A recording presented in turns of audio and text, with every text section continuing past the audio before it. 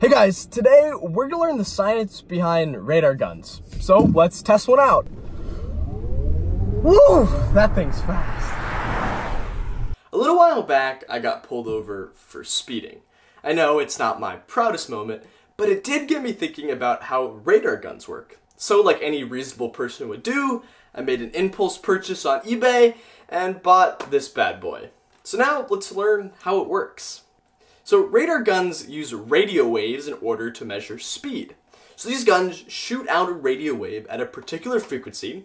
With this gun, it's 24.125 gigahertz, or approximately 24 billion cycles per second.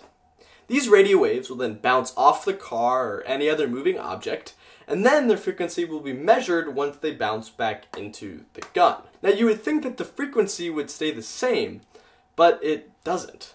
And this is due to the Doppler effect, which says that the frequency of waves will change if you're moving towards or away from a source, or if the source is moving towards or away from you.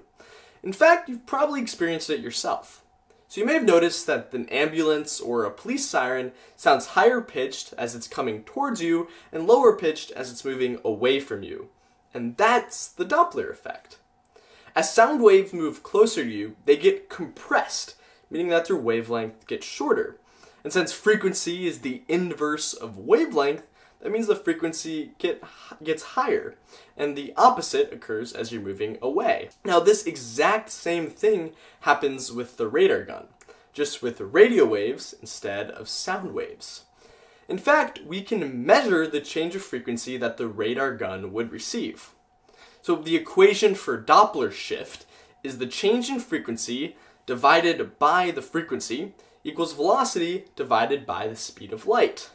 However, we're not really recording radio waves being emitted from a moving car. We're recording radio waves that were transmitted from a stationary source and then bounce off the moving car and have to travel back. Because of this, we actually get two shifts. One shift is the radio wave moving towards an object coming closer, and the other shift is from the wave that is reflected off of the moving car. So to account for that, we throw 2 in front of the velocity because we only want to account for one of the shifts. Now, if we plug the numbers in for a car going 30 miles an hour, or about 13 meters per second, we get a shift of 2,154 hertz, which really isn't that much compared to the 24 billion hertz it started with, but the radar gun can detect it pretty accurately. Doppler shift is used in all sorts of other things as well.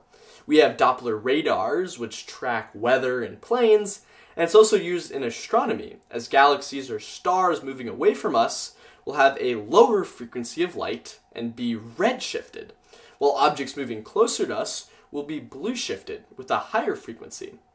And finally, it's used in the medical field to make ultrasound images, like the first picture of me that was ever taken. Now I hope you guys enjoyed this video and can think about the science behind a radar gun the next time you pass by a speed trap.